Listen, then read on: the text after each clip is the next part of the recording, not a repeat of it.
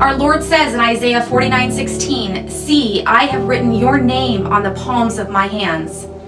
We have a lot of friends in Israel, and we heard from Michael in Jerusalem today. He had a brilliant idea. He said, since the Lord has written our names on the palm of his hands, we know that he has also with the hostages and the victims of terror and all of those in Israel and all those who call out to him as Lord. So Michael had challenged us, and we want to extend that challenge to you, to get a name of a hostage and write it on your hand and carry it with you as a reminder to pray for the peace of Israel.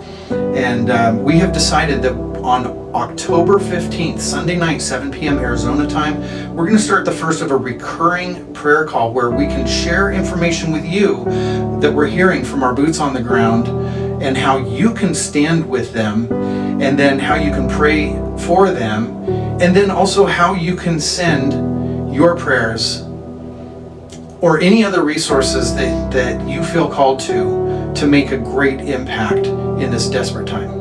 We really hope you can join us. So click on the registration below. Be sure to get your registration in as soon as possible so you get notifications.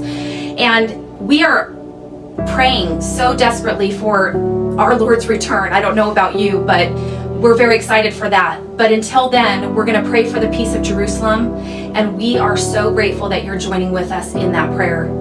Until Christ's return, God bless. Shabbat Shalom. Shabbat Shalom.